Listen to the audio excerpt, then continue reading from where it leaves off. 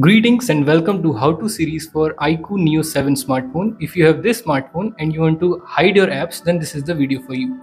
Let's begin. Firstly, you have to open settings and then scroll down and click on security.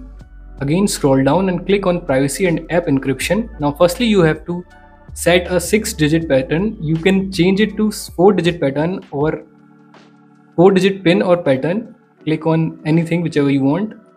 Draw your pattern, confirm it, and then answer some security questions like what was the name of your elementary school? And there's another question, what was the name of your childhood best friend? Then click on app hiding. Now firstly you have to enable the first option, view hidden apps. Now select the app whichever you want to hide, like here I want to hide Amazon. Click on that. Now to access the hidden apps, you have to simply scroll up with your 2 fingers on the screen.